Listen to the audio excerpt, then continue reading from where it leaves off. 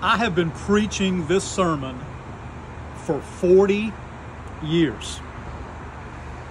40 years from this text. John chapter 8 and verse 1. Jesus went to the Mount of Olives, and early in the morning he came to the temple. The people came to him. He sat down and taught them, and the scribes and Pharisees brought unto him a woman. Maybe you.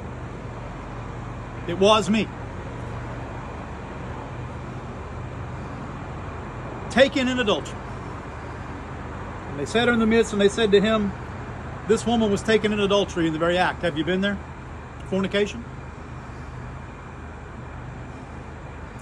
Moses said in the law, she should be stoned. But what do you say? And this they said, tempting him that he might have to accuse him. They might have to accuse him. But Jesus stooped down, and with his finger, he wrote on the ground, as though they heard him not. It's the handwriting on the wall, America. And they continued asking him. He lifted up himself and said unto them, listen, if you've ever listened to a preacher in your entire life, listen to me now. He who's without sin among you, cast the first stone. And again he stooped down, and he wrote on the ground. And they which heard it being convicted. My gospel is a gospel of conviction of sin, not comfort, not convenience. By their own conscience. Is your conscience bothering you, folks? It went out one by one. And Jesus was left alone, and the woman standing in the midst. And when Jesus lifted himself up and saw none but the woman, he said to her, and this is what God Almighty is saying to you right now, woman, where are your accusers? The Bible calls Satan the accuser of the brethren. He's cast down. Has no man condemned thee? And she said, no man, Lord. And Jesus said to her, and this is my text, neither do I condemn thee. Oh, hallelujah. My God is not a condemning God. My God is a saving God by his amazing grace. How sweet the sound. Neither do I condemn thee. And here's my sermon today.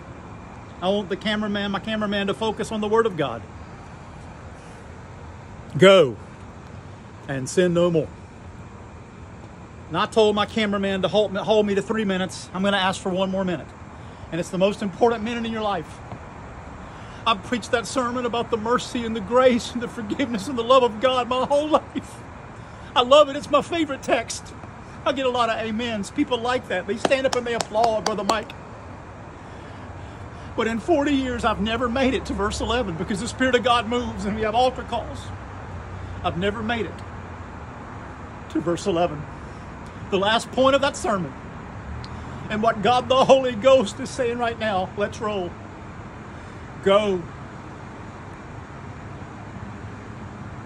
and sin no more.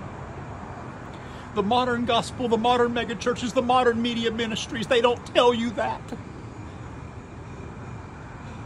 They take the sinner to a certain point, but they make no demand for repentance. But ladies and gentlemen, if you leave out verse 11, you may as well not preach it. If you leave out verse 11, we may as well close down every church. If you leave out verse 11, go and sin no more. It is possible to overcome sin by faith in the cross. The blood that Jesus shed is the object of your faith. You can be saved, sanctified, separated, and filled with the Spirit of God. The Lord says to you today, go and sin no more.